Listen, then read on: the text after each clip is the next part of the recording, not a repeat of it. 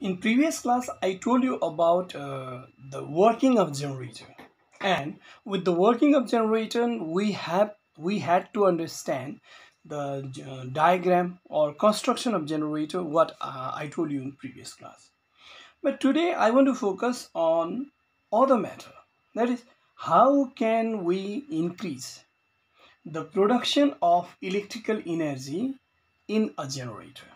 This is our core interest. What I mean to say, we need more and more electricity. That's why, as far as possible, very huge amount of electrical energy should be produced in the generator. For that, what can we do with this generator to produce more and more energy?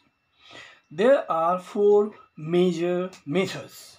I'm going to deal about those methods of increasing the production of electrical energy by a generator. Now let's talk about them.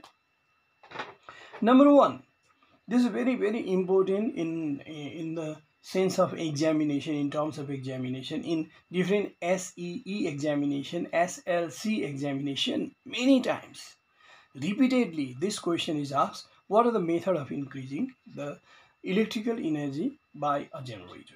Now, first you can say increasing the number of turns of coil. What?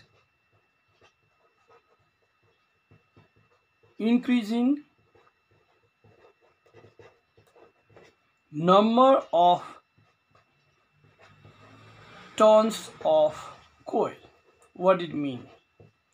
We can produce more and more electrical energy if number of turns of the coil is increased. Instead of 100 turns, if we are using 200 turns or we are using 500 turns, then the amount of electrical energy produced in this generator will be more. That's why one of the method of increasing the electrical energy by a generator is increasing the number of turns of coil.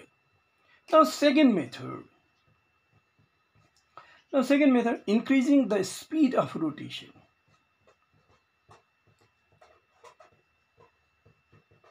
Increasing the speed of rotation. Speed of rotation of what? Coil.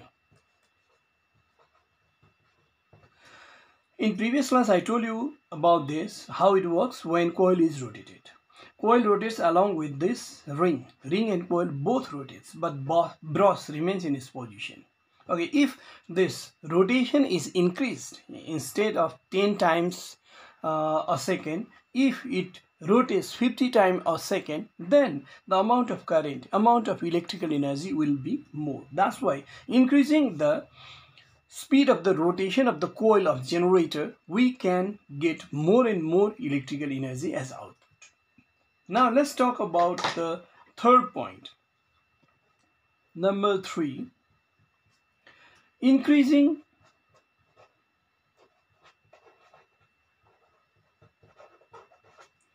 the magnetic strength.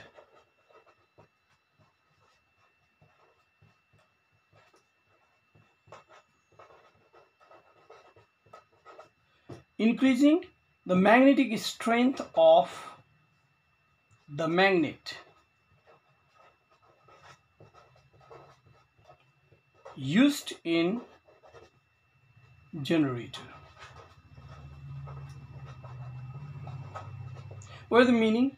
Look at this generator. Here a magnet is used. This is U-shaped, concave pole U-shaped. It is U at this place. We are not showing all the part. Concave pole U-shaped magnet. If the strength of this magnet is more, then production of electrical energy will be more. If strength is less, the electricity produced will be less. That's why one of the method is increasing the strength of the magnet used in generator. We can increase the electricity. Okay, now number 4. Let's talk about 4. Decreasing the distance. Decreasing the distance. Decreasing the distance between between the poles of the magnet. Poles of the magnet used in the generator, or we can say decreasing the distance between the poles of the magnet in use in the generator.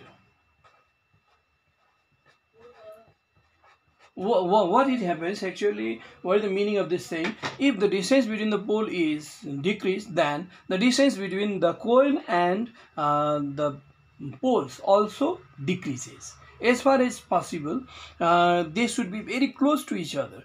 If we decrease the distance between the poles, then distance between the coil and poles decreases, and that makes that leads that the dense magnetic line of force comes in contact with the coil, and when coil cuts up the dense magnetic lines of force, then the amount of electrical energy will be more. This way we can increase the amount of electrical energy produced in the generator. Okay, this much for today.